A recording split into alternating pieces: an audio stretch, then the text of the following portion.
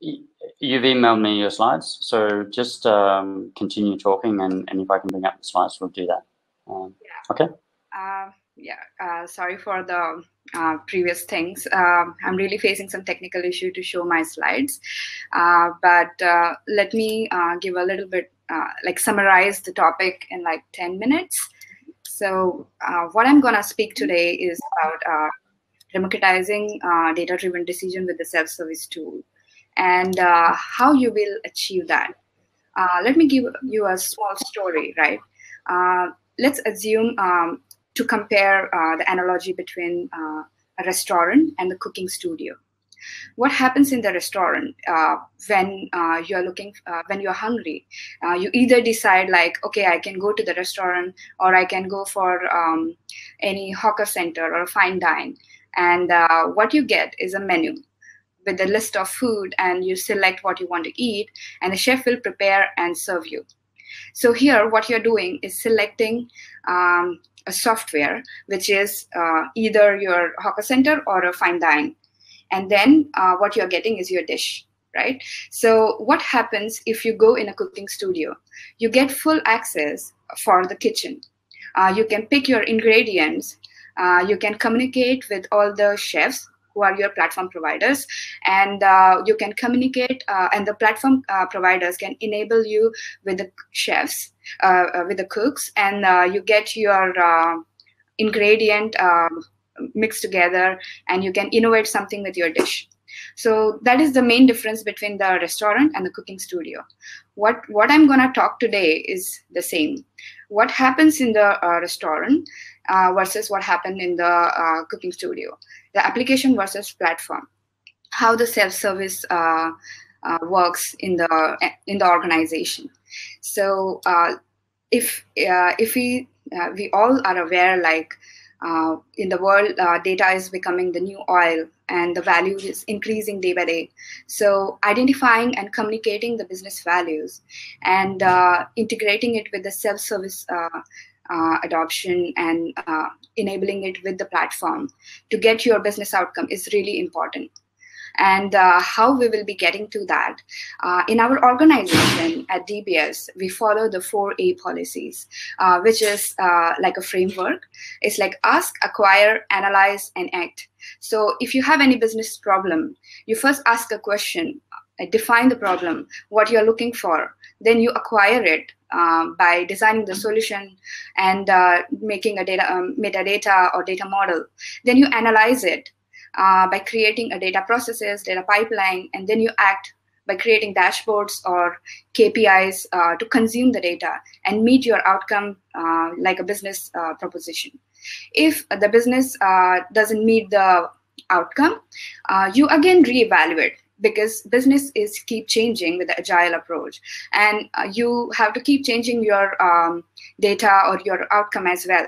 So what happens in this framework, you can, whatever you have built previously, other people in the organization can make use of that as a reusable asset, or you can keep following these four A's and get your outcome more refined and meet your business requirements.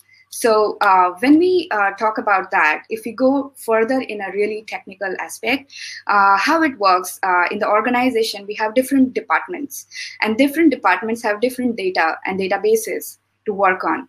But sometimes we all face, like, I'm looking for some data, but I don't know, I know my own systems and my own business unit, but I don't know what is happening on the other marketing side or sales side. So how I need to communicate with those people to get the data.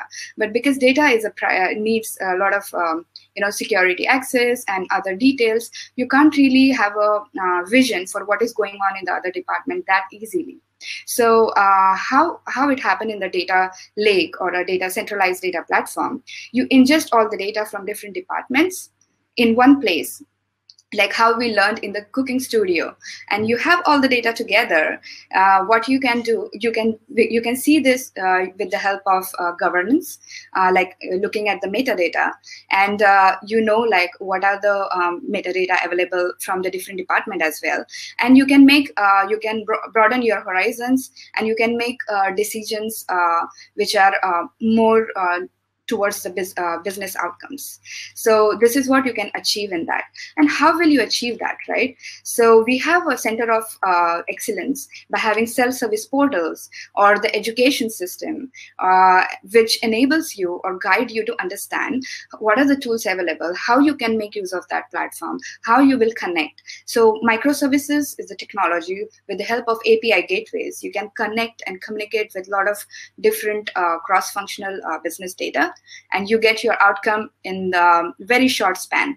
So the data which you used to spend like 1 month to get it from the different sources, now you, with the help of having data lake, you can actually get it between 2 to 3 days. So that has changed. This shift has happened because of the self-service implementation.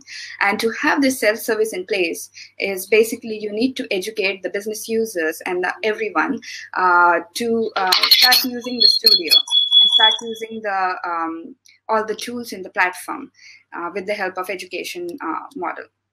There are a lot of tools available in the market, like Power BI, Presto, Python, Trifecta. These are like some of the examples which actually leads to the better outcome of the company.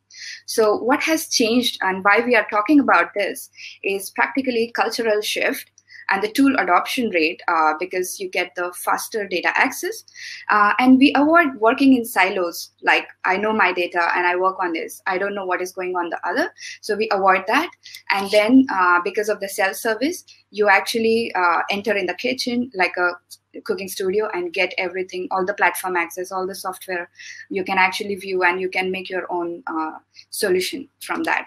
So that is what we achieved. One of the real-time scenario I came across in DBS recently is like in the organization we have different business unit. So one of the business unit they had like an operational side and the tech side.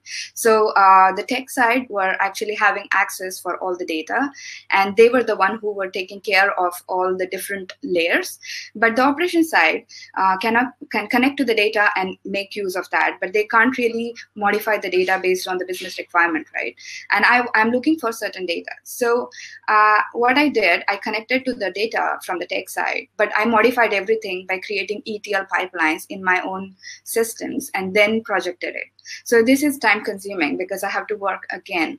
But if you have access to the data platform, you can directly hop into that and you save time up to 45 to 50%, and you get your outcomes. So that is what like recently we have observed in few of the business cases, how much time based on the statistics. So what is the key takeaway from the entire demonstration today is the culture change and the self-service, because you get access for all the tools. And the center of excellence at the education system will enable you to get this approach executed. So yeah, and thank you for letting me speak on that. I've run out of time, but feel free to contact me to actually have a discussion on this later on, or on LinkedIn, or on my email ID, which maybe John helped me to broadcast to other users as well. I can't share. All right. Thanks very much, Yojas. I'm sorry we had trouble with your slides. Thanks for giving the highly condensed version of your talk.